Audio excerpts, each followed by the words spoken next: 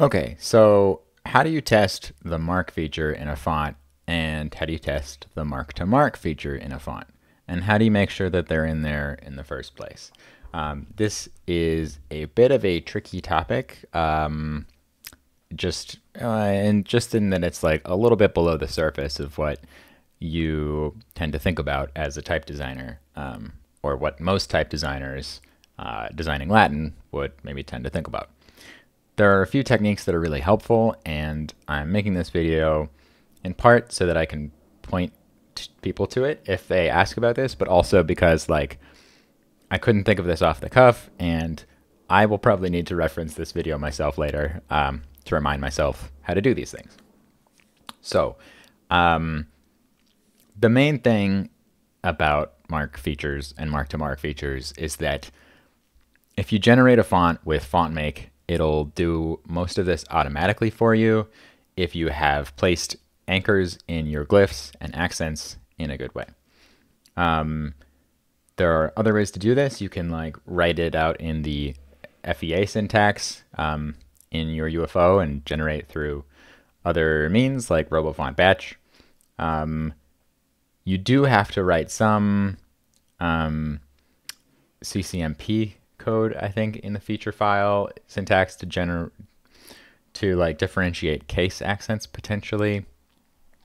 Some of that's a little bit more advanced that I'll get into in this video. What I'm going to cover is like how do you test these things if they're working at all, and how would you then add a mark feature for a glyph if it's not yet there. So, all right, simple testing is a little harder than testing your pre-composed accents. So to test your pre-composed accents, for instance, if you type like Option E, you'll get, this is Font Goggles, by the way, great tool to check out a font and inspect that it's working and that like characters are assigned to the right glyphs. Let's see. So if I want to type in E acute, I type Option E and then E on a Mac at least.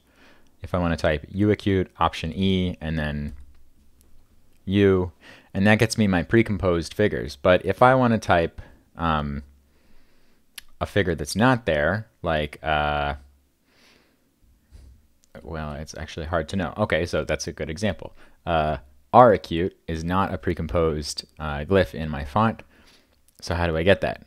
Well, all right. So one thing you can do is like if you have a glyph that you know you want, for instance, maybe somebody's transliterating indic. They might have this R macron dot below. If your mark feature is set up correctly, you should be able to paste this just like that, and it should work. Likewise, there might be a lowercase version of this. I don't know. But it works because there's a mark feature. The R glyph has a top anchor and a bottom anchor, and then these combining accents are in the font with underscore top anchor and underscore bottom anchor. But what if we wanted to actually like type this out?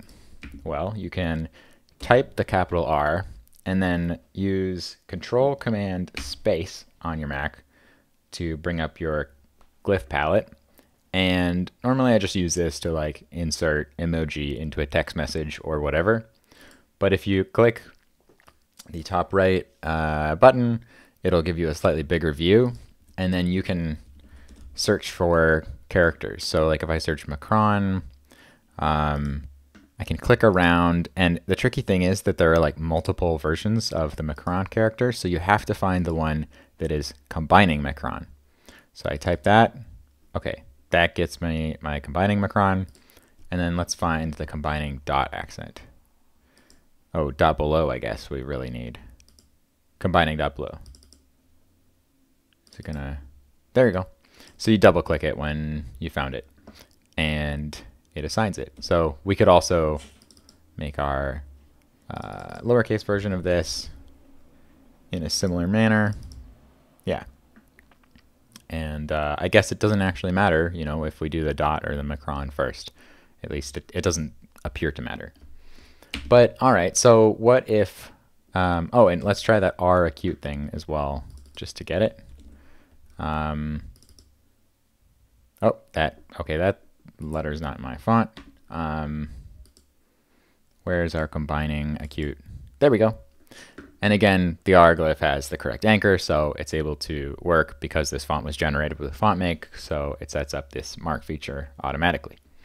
What if I want to test it on a glyph that doesn't actually have anchors? So the X glyph in the source font doesn't yet have anchors, so if I try this, it just doesn't work. So let's quickly look at how we can make it work. Here's the source file. Let me remove the guidelines. They're a bit complicated. So I'm going to add a top anchor. And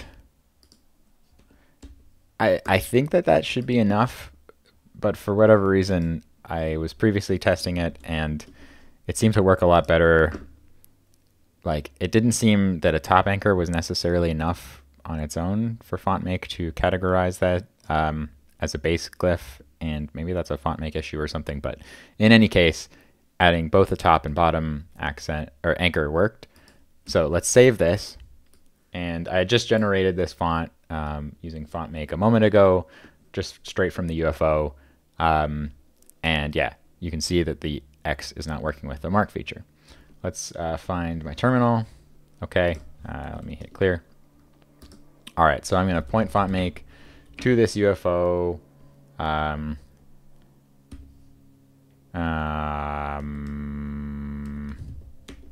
There it is. This pasteboard is a Mac app called Paste, and I really love it. Yeah, it's really handy. And I want to output a OTF. So it builds, and this skips like my main build chain for OTFs here. So like you'll notice that this OTF doesn't have any like stylistic sets and things that are actually in the name sans OTFs. All right, so it saved this, and I've actually set up font goggles to be, oh, okay. The file is already there. So I didn't have the glory of typing it out, but let's, oops. Yeah, let's just do it for fun. So X and then combining acute. Cool. So that just shows that it works. And let's even do the dot below thing. Combining dot below. Awesome. So if some transliteration or something language needs this, it's now there.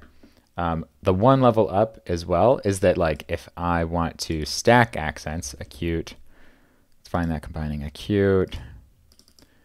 So far, it's not working. It's just going into the exact same place.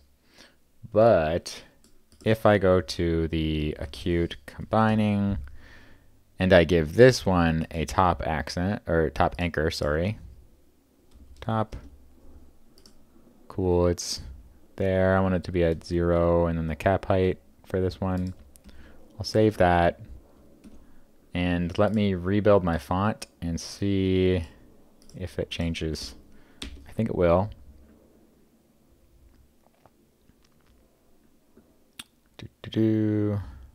Okay, there you go. You see that it just kind of continually stacked on itself.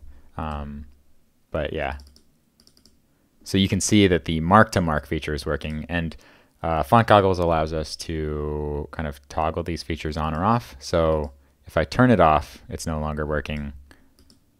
And yeah, everything's disrupted without this mark feature on. So that's a good way to see if it's working. Yep, so unfortunately, it's a little slower than typing it out, like in the way you would type out, you know, eacute or other characters. You know, but it's pretty fast. So hopefully that helps. One final tip that I would say is that there is a really cool library by Simon Cousins called Font Features. And if you pip install this, you can inspect the font features in a font. So I think this library does quite a bit, but this OTF to FEA tool is the thing that's my favorite so far. So I'll say OTF to FEA, and I can point it to this OTF. And then if I just run that, it'll output on the command line, which is a lot to scroll through. So I can also say, I'll give it this like greater than symbol, and then I'll say like FEA dot txt, and then I'll open that. Will it open? Apparently not. Why don't I open it in my code editor? VS Code. All right, that's a lot more clear. Yeah. So this then shows me the full like FEA syntax of the features in the font, which is super handy, because it's not always clear before you run your build. Like, say the kern feature, what will that look like?